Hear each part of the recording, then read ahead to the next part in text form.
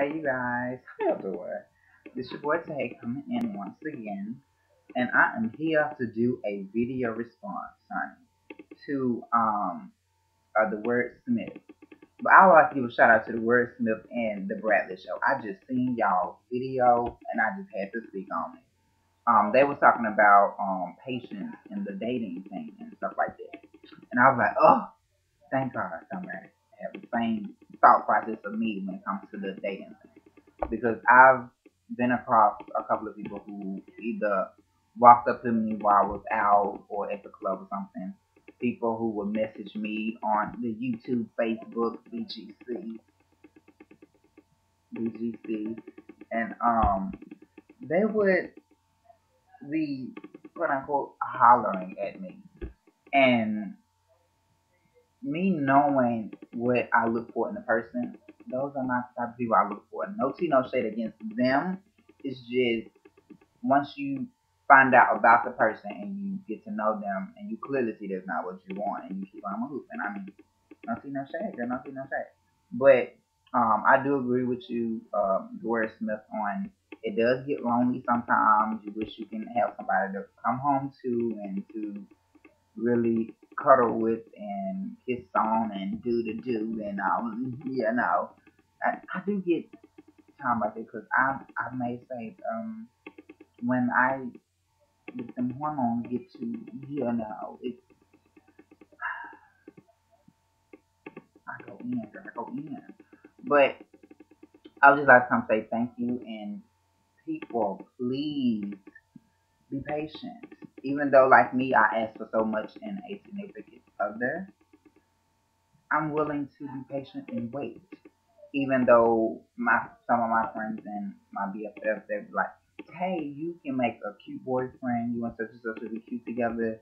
You deserve to have a boyfriend. You deserve to be with somebody. You don't need to be single and lonely. Which me, okay, I understand it. Thank you. I really appreciate that. But me and my life right now, I don't think a boyfriend would fit. Reason being is because one, I don't have my own place.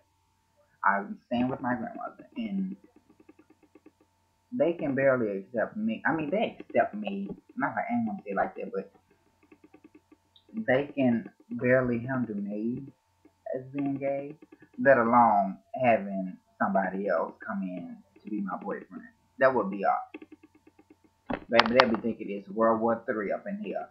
So I told myself I would wait until one, I get my own car, and two, I get my own place to get in the dating scene. But as time progressed and I thought about it, I was looking at Alonzo Larone. Shout out to Alonzo. How you doing, Alonzo? You know what I'm doing? I remember him saying, I don't look for love, I let love find me.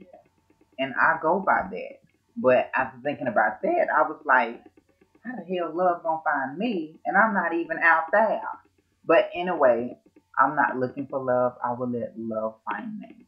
When my time comes, it comes. I'm not rushing, even though I'm single and I'm not lonely, honey. I'm just living life. The things I do to not think about being single so much is I stay busy.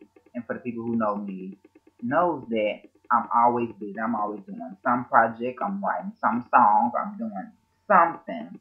I'm never still unless I'm just lazy and just laying out, looking at YouTube videos and catching up on some emails that I haven't caught up on.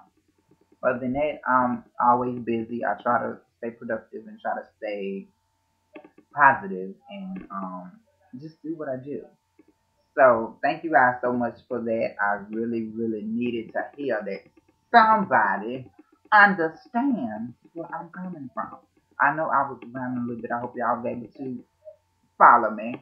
But thank you so much. I really appreciate it. You guys have two awesome channels, and I do peek in every once in a while when I can. I might not comment when I want to, but I do look at y'all videos and I like them and favorite them and all of that. So thank you guys so much. And for all my subscribers, their videos will be in the description.